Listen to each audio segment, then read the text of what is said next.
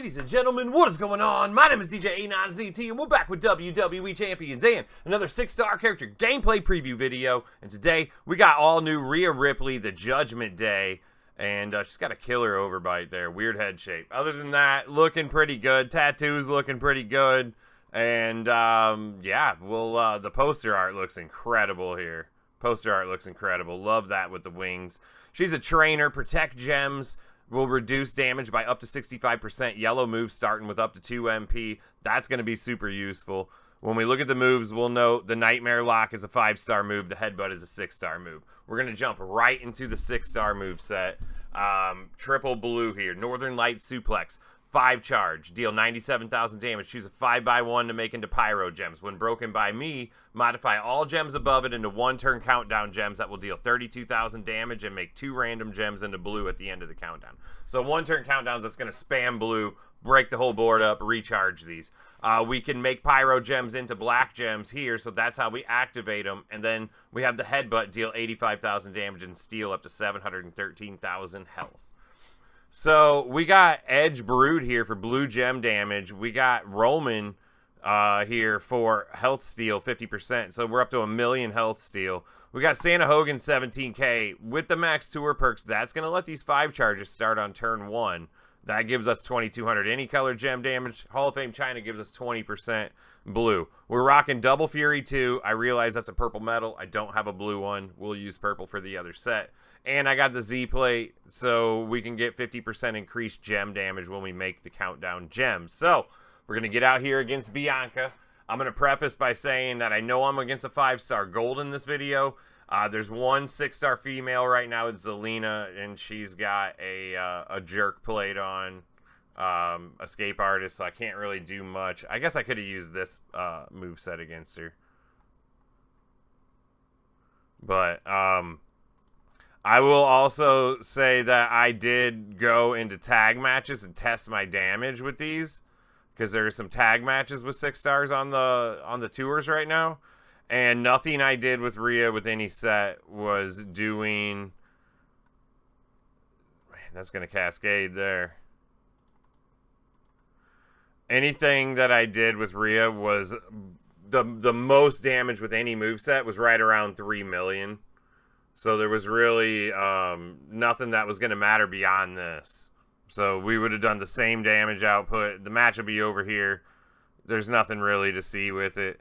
2.2 million right there, reduced. That ended it. But you filled back up. You would steal the health again the next turn, set the countdowns out again, and you would just, every turn, you're just going to keep rotating that. 1,000,000 damage, get the countdowns out there, boom. So there is another variation of this set that we will show real quick.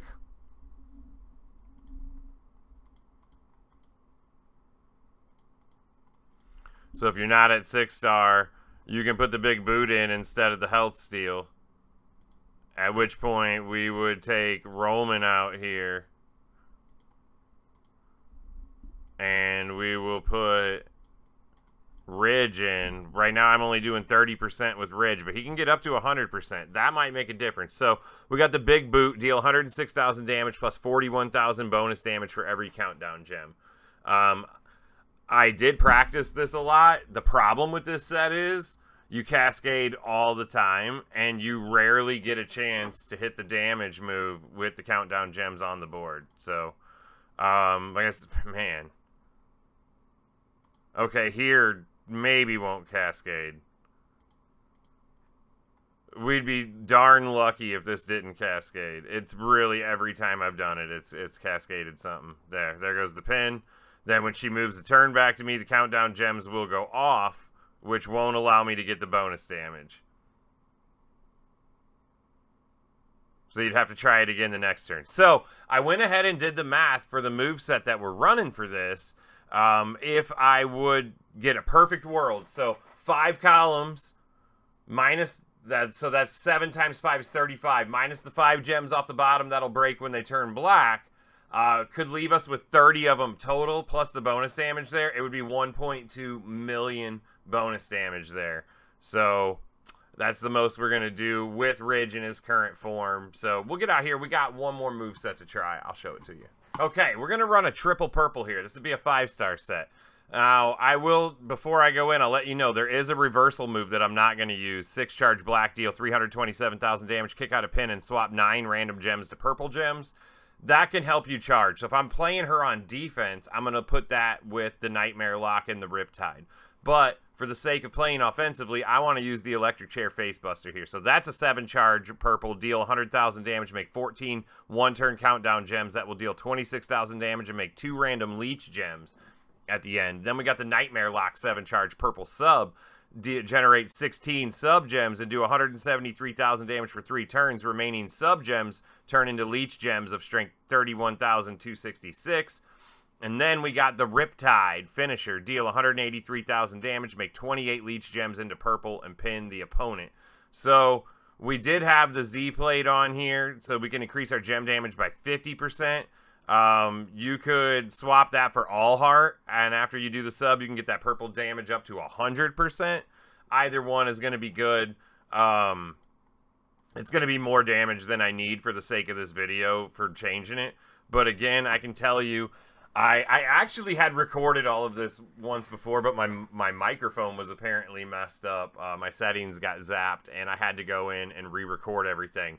I've done this moveset a bunch of times for the purposes of that. I did it against a 6-star. I set it up in a tag match, and the most I'm doing is around 3 million damage with the All Heart plate on even. So was not much more than 3 million damage. So again, that's going to take all the health from this. It won't matter, but I'm telling you, that set will hit for 3 million. So you're going to put the countdown gems down, and then you're going to put the sub gems down, and just hope that enough of that survives to make you a lot of leech on the board here.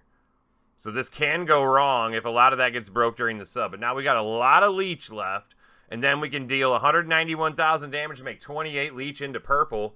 And we only got the Z plate on, so I don't know what we're going to do with damage here. I practiced with the All Heart, which is 50% more. 2.4 million there. So with All Heart on, it hits for about 3 million. That would have dangered her.